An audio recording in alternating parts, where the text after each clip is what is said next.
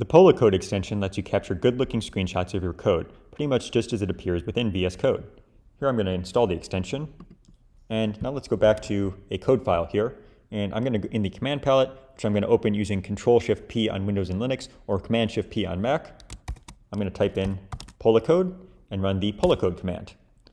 Now, Polacode previews whatever lines of text you have selected. So if I wanted to preview this line of text here, I'm just going to select that, select that, and you can see that over in the Polacode view here, it is actually previewing what the generated screenshot would look like.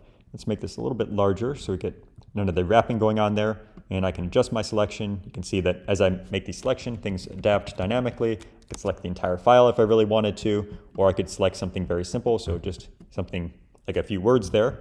But let's go and select this block here.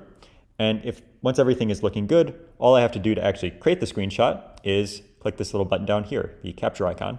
And now it's captured the image and it's going to ask me, where do I want to save this? I'm actually going to save this to my current directory, which is VS Code. And I'm going to call this code PNG. Looks good. Now let's go open the code PNG file, which I just saved. And sure enough, the resulting image exactly matches what we're seeing in Polacode.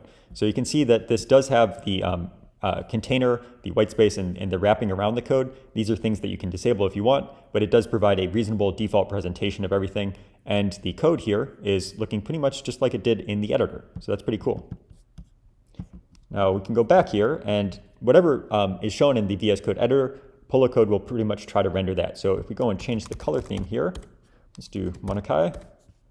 Now when I update my selection, you can see that Polacode is now using that new color theme. And even things like italics and the underlining are also being rendered in Polacode. If I went and changed my font, that should also be used by Polacode so that I get all the nice ligatures and all those types of things as well in my screenshots.